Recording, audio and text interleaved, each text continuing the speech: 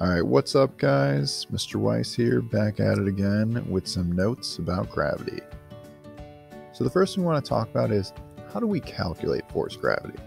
Well, some of you might be thinking to yourselves, Mr. Weiss, we already did these notes. We know how to calculate force gravity. It's just force gravity equals mass times gravity. And you would be partly correct, because there's actually two ways to calculate force gravity. We talked about the easy and the simple way, and we'll explain when it works, and that's the force gravity equals mass times gravity way. And this actually only works under certain circumstances. And those circumstances are going to be when we are near the surface of the Earth. And the other issue with this equation is that because it relies on these two variables, mass of our object and gravity, as in the gravitational pull of whatever object is supplying that gravity, we're going to need to know what that acceleration due to gravity is. And luckily, these are values that we can find online, like the gravitational pull of the Earth, we know is roughly around 9.8, the gravitational pull of the Moon, so on and so forth. But we did start to see towards the end of our forces unit that the gravitational pull of the Earth is not always the same everywhere on the Earth. Like if we're higher up on the Earth, like on the top of a mountain, it's actually slightly smaller than it would be on the surface of the Earth. And if we were all the way down at the bottom of the ocean, it would actually be a little bit bigger than it would on the surface of the Earth. And we'll talk a little bit more about that in just a sec. So what I have over here is the universal law of gravity. And the reason why it's called the universal law of gravity is because this is going to work everywhere, okay? So our tiny equation, the Fg equals mass times gravity, that's only going to work when we're near the center of the Earth, but this big monster equation is going to work anywhere in the universe, anywhere that we have two masses and a distance between those masses. So let's go ahead and look at each of these variables really quickly. We see that we have F, which represents force of gravity, nothing new there. Then we have a big G here. Big G is going to represent the gravitational constant. Because it's a constant, it's going to be that exact same value every time. 6.67 times 10 to the negative 11. I recommend you just store this number into your calculator for the letter G, so that whenever we need to do this, you just have to hit alpha G and that number will be there. I can show you guys how to do that at the end of these notes as well. Big M stands for the mass of one of our objects, and little m is going to be the mass of our other object.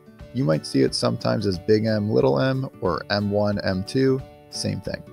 It doesn't matter which object we assign to be which m. The reason being is that they're both being multiplied against each other, and they're both to the same power. So it doesn't matter if we put the Earth as one object and a person as the other object, or the Moon as the first object and the Earth as the second object. Lastly, we have R, and R is going to be the distance between the two objects' centers. This is very important because a lot of people mess this up. The key word here is center, okay? And it's not really a big issue when we're talking about like smaller objects like say you and me, because we're pretty small in relation to the Earth. But if we're talking about the Earth and the Moon, the surface of the Earth is very far away from the center of the Earth. Same with the surface of the Moon being very far away from the center of the Moon. That distance from the center to the surface is huge, so it's going to play a big impact in calculating force of gravity. So if we forget to take center to center, we're going to end up with a totally different value, and it's going to be incorrect. So we need to remember that when we're calculating the force of gravity this way, we need to take the centers of those objects and calculate the distance from those centers. Here we just got a little gif of a guy flying off in space. Yikes. Alright, let's look a little bit deeper into this universal law of gravity. And if we do that, we're going to see that the force of gravity is actually directly proportional to the mass. And all this means is just that as mass increases, the force of gravity is going to increase. And we saw that before with our tiny equation as well, how if we increase the mass, our weight got bigger. The other thing we're going to notice, and that's just for this equation, is that the force of gravity is inversely proportional to the square of the distance between the two masses. So I know that sounds like a lot, but really all I'm saying here is that as we increase that distance, our force of gravity is going to decrease. And it's not just going to decrease at a 1-to-1 rate, it's going to decrease at a squared rate. So for instance, 2 times the distance is going to be 1/4 the force of gravity. And again, here's our equation over here that we've talked about on the last slide, and we can just see that. We see that mass is on top, so as the top of our fraction gets bigger, force gravity is going to get bigger. We can see that the distance is on the bottom, so as distance gets bigger, that denominator is getting bigger and bigger. So if the denominator is getting bigger, our force gravity is going to get smaller. And we also see that distance is not just distance, it's distance squared. So it's going to get smaller at a squared rate. So let's make sure that these equations actually work. So let's do one of these the old-fashioned way, just for good old sake. We have our force gravity equals mass times gravity. And let's say I want to find my weight on Earth. Well, weight, if you remember, is Fg. My mass is 70 kilograms, that's something I would give you. And the gravitational pull of the Earth is 9.8 newtons per kilogram. So to figure this out, we just take those two numbers and multiply them together. We find out that my weight on Earth is 686 newtons. Now let's use the big old equation. So we got force gravity equals big G times m1 times m2 all over r squared. What's force gravity? Again, we don't know what that is. What's big G? We do know what that is. That is a constant value that will always be 6.67 times 10 to the negative 11th. That E just stands for times 10. M1 is 70 kilograms, and M2 is going to be the mass of the Earth, which is 6.02 times 10 to the 24th kilograms. It would not have mattered if I said M1 was the mass of the Earth and M2 was my mass. Either way is fine. And then lastly, R. R is going to be the distance from me to the center of the Earth. And that's going to be 6.371 times 10 to the 6 meters. These are values that I would obviously give you. I would give you a whole sheet or values that you could easily Google. I'll have a sheet for you guys with all this information for the Earth and various planets as well.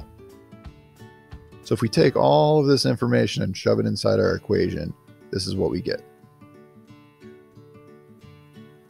I recommend that you take your calculator right now and you do this, because a lot of people make mistakes here. They can get to this part, but they mess up the calculator. Make sure that you put things in parentheses. Wherever you see parentheses, put a parenthesis, okay? Once you solve, you should get right around 690 newtons. So we got 686 the old-fashioned way and 690 this way. I would say that both of these equations work pretty well. Success! Awesome, we did a great job.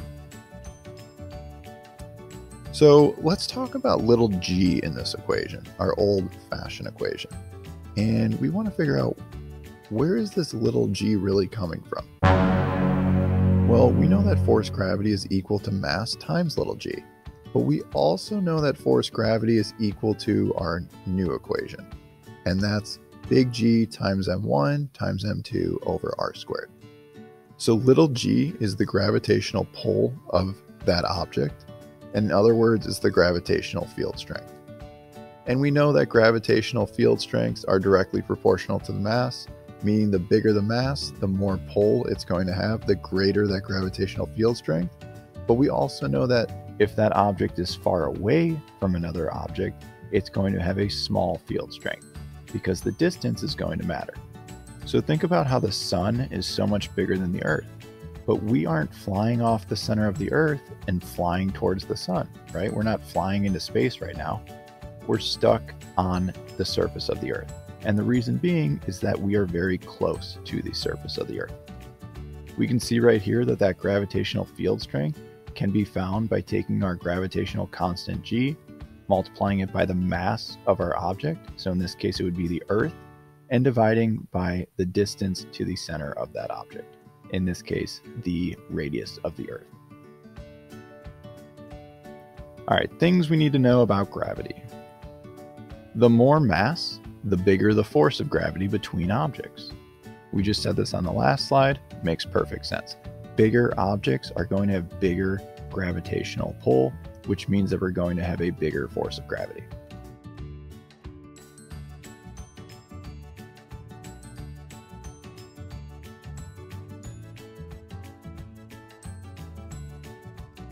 The further away those objects are, the smaller the force of gravity.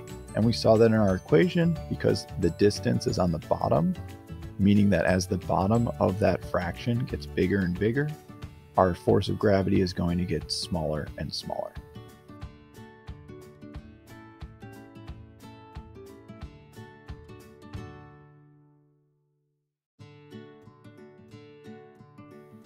There is a force of gravity between every single object that has mass and every other object that has mass. It doesn't matter how small these objects are, as long as they have mass, there is a gravitational pull between them.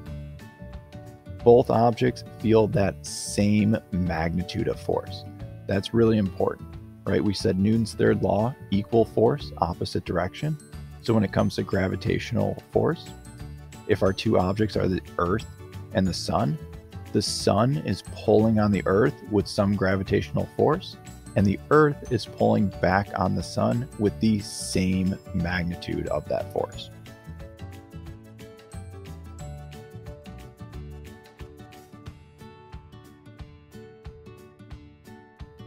All right, let's do a quick review now. The universal law of gravity works everywhere. That's why we call it the universal law of gravity. R is the distance between the centers of those objects. So it has to be the center, not the surface, okay? So please remember center, center, center. And when talking about gravitational pulls between planets, you would first need to find the distance between those planets and then add their radiuses to that distance. Again, the reason being that it's the centers of those objects. And planets are spheres, so that's why we need to take the radius, because the radius is from the center to the surface.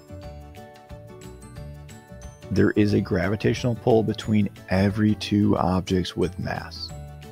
Therefore, you are gravitationally attracted to your worst enemy. What? And gravitationally attracted to that crush of yours. More mass equals more force gravity. The bigger the distance, though, the smaller the force gravity. This is why long-distance relationships don't work. You lose attraction over distances. Take it from me, guys, when you go to college and you do those study abroad programs, if you find yourself in a long-distance relationship, just remember, it's not going to work out. And the reason being, it's just science. Lastly, let's talk about some common mistakes and misconceptions. Some people forget that gravity causes attraction between all objects. I've said this about 3 times in this note section, but you got to remember that it's all objects. If it has mass, there is a force gravity. People forget that force gravity is inversely proportional to r squared. That just means as distance increases, the force of gravity decreases by a factor of 1 over r squared.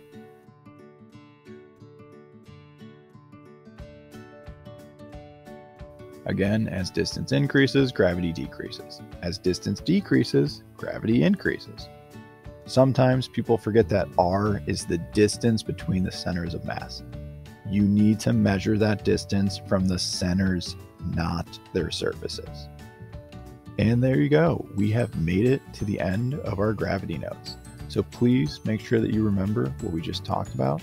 Key takeaways is that the universal law of gravity helps us figure out the force of gravity between two objects with mass.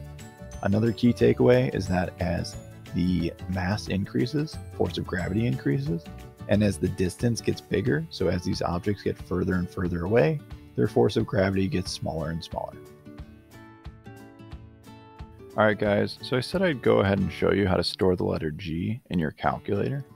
And the way we do that is just by typing in our number, so 6.67 times 10, so E, negative 11. And then we can hit enter if we want, it doesn't matter. But the next thing we're going to go ahead and do is hit this stow button right here. It's going to bring up that arrow. And then we're going to hit alpha. And then we're going to go ahead and find the letter G, that's this tan key. Now we're going to press enter, and now we've stored the letter G as 6.67 times 10 to the negative 11. So now when we do one of our equations, we can just go ahead and type alpha G, and that will pull up that value for us. So that value will always be there now, and it will make solving these equations a lot easier. So if I just were to solve one really quick, I would say G times mass 1, let's say my mass 1 is 10, times mass 2, let's say mass 2 is 20, all divided by my distance from the center of one mass to the center of the other mass, let's say that that's 5 squared. And just like that, there I go, there's my force of gravity. Piece of cake. Here's a little clip I have, I think it's pretty funny. I'll go ahead and show you guys. See this? Yeah. You know what it is? Duh. It's an apple. Good, good, good. All right, watch this. What the hell? What is this? What is this, some kind of gag? No, that's orbit. Huh? You have your own gravitational pull. Oh, that's a bunch of crap. Now back to the Three Stooges. Oh.